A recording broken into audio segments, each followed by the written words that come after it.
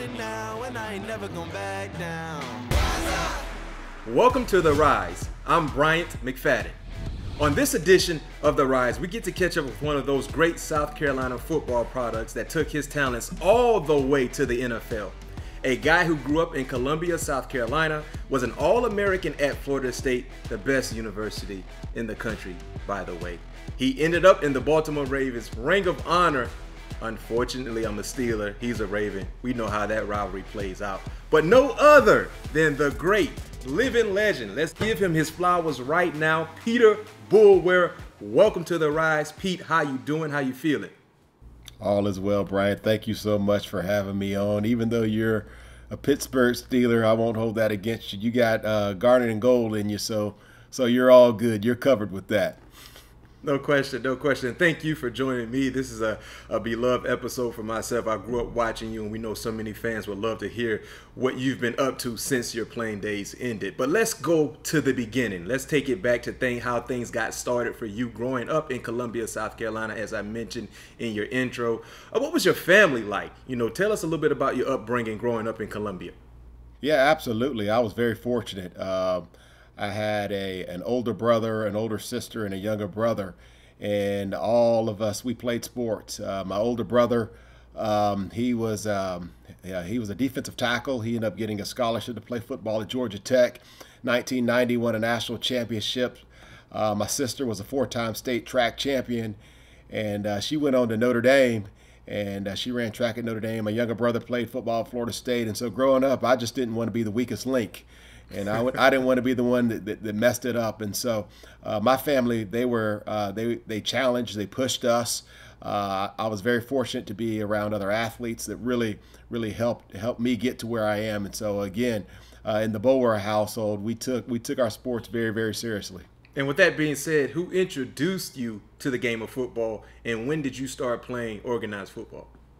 Yeah, I mean, ever since I can remember, I grew up in Columbia, South Carolina, so we had the Gamecocks, and then we had Clemson up the road, and so ever since I was young, I remember just watching the Gamecocks play on TV and going to Williams-Brice Stadium, and just developing a love for the sport and just a love for how the game was played. I started playing probably in the third grade. And maybe even before that, we were just in the yard. You know how we did it, just got in the yard, got a football out and just a Nerf ball and tackle the man with the ball. And just doing that, I mean, either you do that and you love it, or you do it and you hate it and you run and do something different. And I always loved it. And so ever since I was young, I was always playing sports and watching football.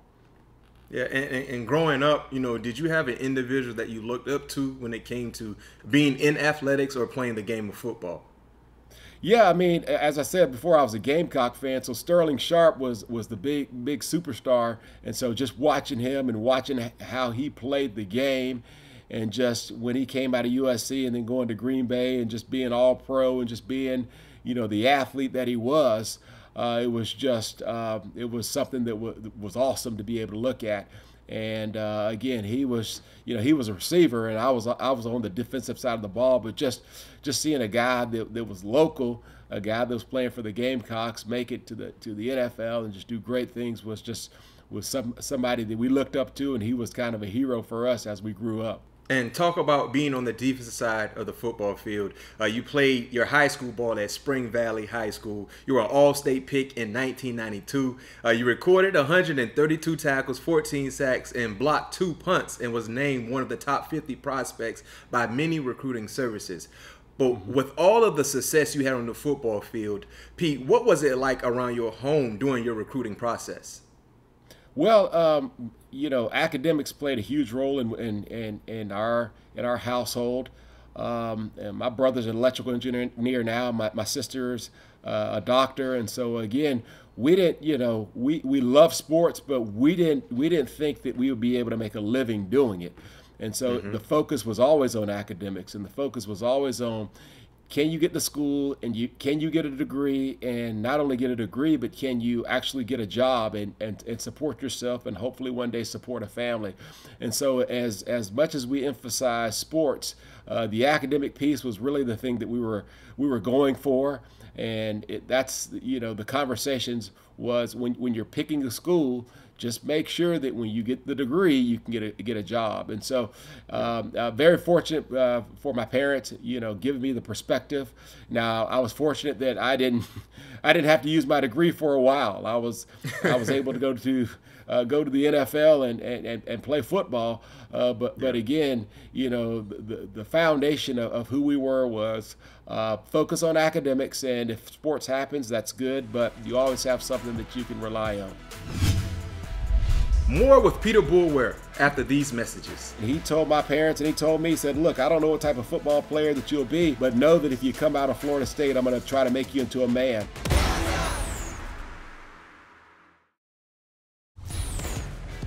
Welcome back to The Rise with Peter Boulware. Your high school career comes to an end. You're getting recruited by the who's of who in college football.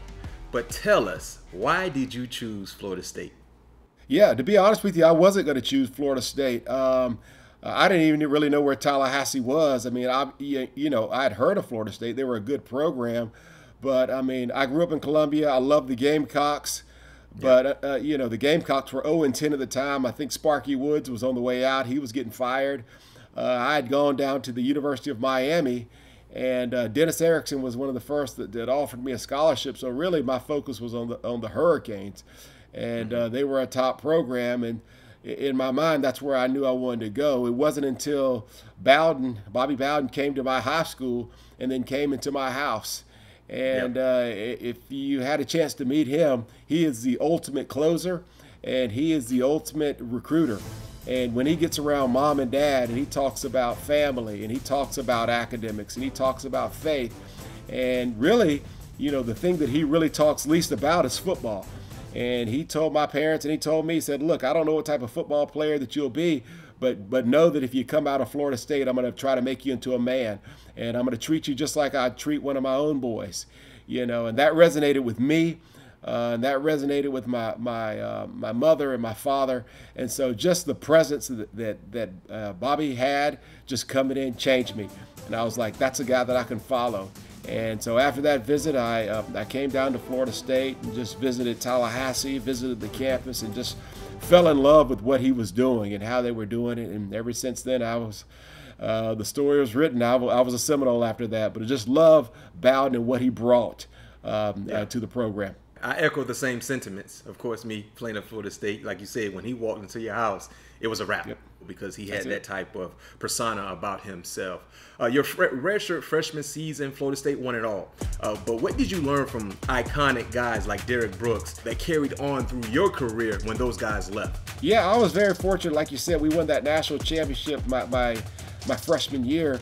It was a kind of a blessing and a curse at the same time. As most freshmen come in, everybody wants to play. And everybody wants to start. We all come with an ego, and we all think we're super, super good. And when I got there as a freshman, I thought I was going to be super, super good. And I met Derek Alexander, Derrick Brooks, William Floyd, and I realized very quickly that my athletic ability and how I played the game was woefully short. And I had a lot of work to do. And to be on the level that those guys were at, I was nowhere close to that. And so those guys took me up under the wing, but they didn't take it easy on me. I mean, you're on that football field, and if you get beat, you get beat. That's just the way it is. Which I loved about Florida State. Two things will happen. Either you'll raise your game, you'll work hard, or you'll quit, and you'll be pushed out the way. And the intensity there was incredible. People ask me all the time, what's the greatest game that you ever played at Florida State? And I'll say the greatest game I ever played in Florida State was at practice. There was no game that was harder than practice. I mean, my last year, the offensive tackles that I was going against on one side was Walter Jones, NFL Hall of Famer, and on the other side, Trey Thomas. And so every day of practice, that was my game. And it was funny, man. It was tough to beat those guys. And I was like, man, I don't even think I'm a really, really good pass rusher. I'd get to the games, and it felt like I was going against a high school team. But that was the intensity, and that was Florida State. I mean, if you could make it through practice, if you could win there, you could win anywhere and be great. And talking about your time at Florida State, you were in that first group when Florida State first joined the ACC. Did you guys have a feeling about dominating the league going into each camp, each season? Absolutely. And again, this sounds arrogant and prideful, but we didn't even think about the ACC. We thought about Miami, we thought about Florida. Those are the only two games we thought about. When we first got to the ACC, it was like we got two games to play. You beat Miami, you beat Florida, you win the national championship. The rest of the games in the ACC were kind of like warm-up games. And that was our approach. The 4 years I was there in the ACC, we dominated the ACC. We won every game except for one, you know. And so hats off to the ACC. The level of competition, it's risen. It's becoming a very, very good conference. But again, when Florida State was where it was, I mean, we kind of dominated the ACC, and we were going to win that every year. We didn't really focus on that. We wanted to win the state championship and the national championship. No doubt, no doubt. And you look at your individual career, you know, when it came to being consistent, you were selected one of 6 defensive ends selected to the Sports Illustrated All 20th Century College Football Team. What did that accolade mean to you? Oh, super special. You know, as I talked before, just growing up as a football fan and watching college football and watching the great ones come through. I mean, as a youngster, you never believe that's going to be you. And you know how it is in sports. Any play, any situation, it could be over. You could get hurt, or you could do something that either hurts you and gets you out of the game, or hurts you and makes you be not the same player that you are. And so football is very humbling. You know, so many things have to go right. You have to stay healthy. You have to be in the right system. You have to be surrounded around the right guys to get to where you want to get to. And all those things happened for me at Florida State. Just played around some of the greatest players, greatest coaches. I was fortunate enough not to get hurt, and everything just kind of fell into place for me. So I'm thankful every day, and I thank God every day for the opportunity that I had and the success that I had at Florida State. Moore Rise was one of the best defensive players of his generation after this. I mean, I know who I am. I know what we did, and just the memory of that is cool enough.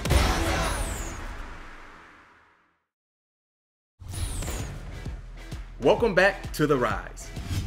1997 draft, you were the 4th overall selection by the Baltimore Ravens. You spent your entire career with the Ravens. Your rookie season in 97, 11.5 sacks. You were named Defensive Rookie of the Year. You played 8 seasons, 4 Pro Bowls, became the franchise all-time leader in sacks. You talked about the success high school-wise, collegiately, and then going to the National Football League and just dominating like you did.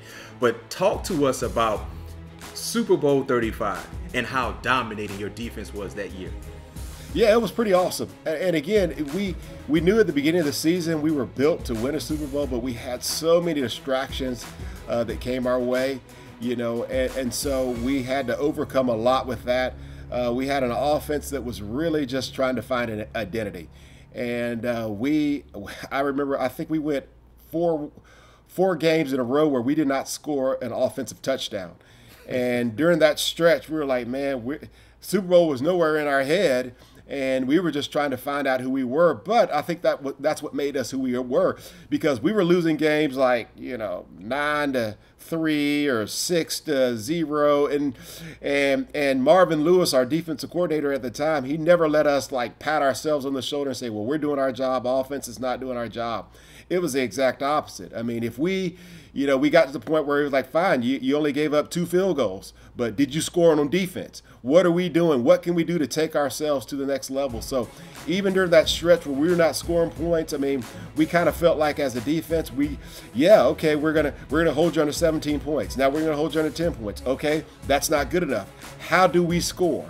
And so we just kept elevating our defense to the point where we kind of got to the end of the year. Offense kind of figured out who they were, and I tell you what, we were able to run through the playoffs and just really do some cool things. And so again, typically you see Super Bowls won with high-powered offenses or that. So it wasn't us. It was hardcore. We're going to bring our lunch pail and we're going to just shut people down. And we were able to do it. And it was completely awesome being able to come back to Florida and to do it. And just if you look at some of the guys that we had on that defense, I mean, with our anchor Ray Lewis, Rod Woodson, Chris McAllister, God bless Tony Saragusa, Sam Adams. We just had some studs.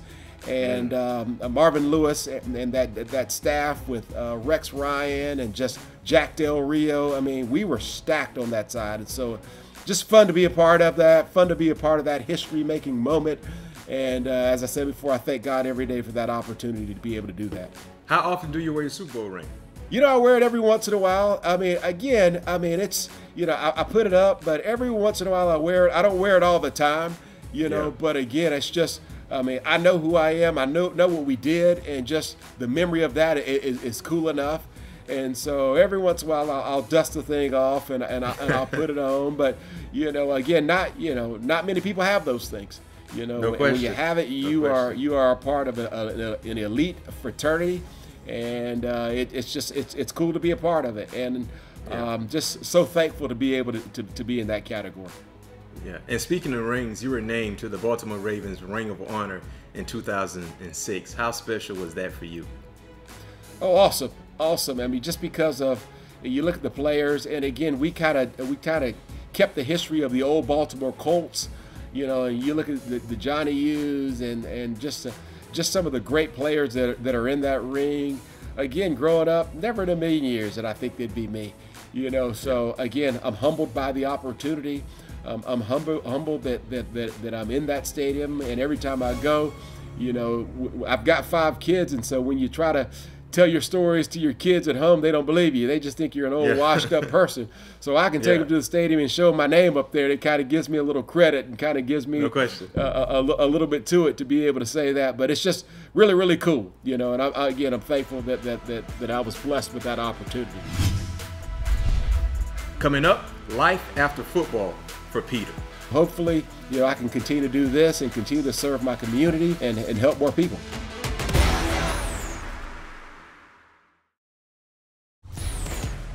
You are watching The Rise on Origin Sports. Now let's transition to, I guess it's safe to say it's the 4th quarter of your life, right? The first 3 quarters were basically growing up, playing the game of ball, taking it to the next level. Now it's life after football. You ran for public office in Florida. Any plans of running in the near future? Absolutely not. I did it once, and again, I went in really, really green, just thinking that I was going to do super, super good. And I really, really realized what politics is all about. And just our political leaders, I don't care if you're Republican or Democrat, I've got a great respect for both sides of the aisle. And just so much respect that I know that I'm not cut out for it, that it is extremely hard work. And with my kids and what I'm doing in my life right now, it was good for me. I got a great perspective of what, our public figures go for. And I feel like that, I can make a difference doing other things in our city and our state. And so that's where I'm going to focus my efforts. The governor also appointed you to the Florida Board of Education, and you started a private school. How is that going for you? It's going great. I mean, again, I was fortunate. Like I said, like you said, the governor did appoint me to that state board, and I learned a lot from that. And as we talked about running for public office, I said, you know what, we all can do our part. My part will not be running for public office, but I'll serve kids and I'll serve our community. And I had the mentality to start the school not thinking that it'd be very big or not thinking that it'd go very far, but just trying to do my part. And we've been doing it for 13 years. And we've got 350 students in there, and What's the name graduated of the school? Community Leadership Academy in Tallahassee, Florida. And so we've graduated 2 senior classes, and it has been awesome. I love our kids, I love our parents, and it just lets me know that you can make a difference, and you just have to figure out how God's wired you, figure out what's your part, and you make a difference. But as I said before, I live my dreams. I got an opportunity to do things that other people didn't do. Now, as you talk about the 4th quarter, this 4th quarter is about me serving and giving back. And like I said before, I've been doing it for 13 years, and I think we're helping kids. And so we will continue to do that. And I love doing it, and hopefully we can serve a lot more kids. Yeah, and as I talk to you right now, visually I see you're in your office, of your car dealership there in Tallahassee. That's right. That seems like that's a fun gig to have as well. But talk to us a little bit about that process and how's that been going? How has that been going for you? Absolutely, it's been going really, really good. Again, I credit my parents, and I credit the staff at Florida State just preparing me, because as professional athletes, it's not going to last forever. Even if you play 2, 3, 4, 5, even 10 years, your career will be cut, and you have to do something. And so when I was playing, I had the opportunity to invest in an automobile dealership, And not knowing that I'd work there, I was just trying to park some money, but knowing too that I'm trying to set myself up for when it was all over. And so it's been really, really good. Love the car business. It's super competitive. You know, as a professional athlete, I mean, if you work hard, you're competitive, you're good with people, you can do well for yourself in this business. So I love it. We've had our issues, you know, with supply chain and with inventory, trying to get those things. But again, either you can make it an excuse, or you can figure out a way to get better and try to be successful. So hopefully, you know, I can continue to do this and continue to serve my community, and hopefully we'll grow and help more people. Yeah, and if you need of a car while you're watching us right now, that's right. There go your man. Peter, there you go, right Peter Boulware Toyota in Tallahassee. Come Yes, see me. We will take care of you. There it is. You heard the plug. You heard the plug coming from the source himself, Peter Boulware. Last but not least, you were also, and I didn't know this, Pete. I didn't know, I know you were talented, but I didn't know you were camera-like talented, being able to get in front of a camera and be a part of a movie. But you were in the movie Brother's Keeper. What was that like, and do you have any plans in being in any movies in the near future? Yeah, man, that just kind of fell into my lap, man. I hope that film never gets out, man. If you see my little acting role in that thing, my kids got a hold of it, and every time they do it, they laugh at me. They pause it and they rewind it about 10 times till I'm about completely humiliated watching the thing. But they were doing a local shoot around here, and they asked me if I wanted to participate in it. And I thought, yeah, shoot, I'll do that. I mean, and this was at the time when I was retiring, and just like everyone else, it's most professional athletes, man, they're trying to get out and get on TV or do some films or something like that. So I was like, how hard can it be, man? I'm gonna launch this Hollywood career, and it is not easy. Getting behind a camera and trying to speak or act or do whatever, it takes ability, it takes talent, and I realized very quickly it was talent that I did not have. You know, so I'm one and done there, you know, and so it was a fun deal, and I can check that one off the box. But again, hats off to the people that do it for a living, because, man, it's tough, and it's tough to do it the right way. So I enjoyed it, but I am done with that. So at least you've been able to do something a lot of people will never be able to do, which is partake in a movie. So you were good enough to get that opportunity. So that says a lot. Right. Pete, thank you again for joining me here on The Rise. Pleasure's all mine. Absolutely. Thank you so much for having me. Enjoyed it. Be sure to check in for more Rise shows and other original programming and memorable games on Origin Sports. I'm Bryant McFadden. Thanks for joining us.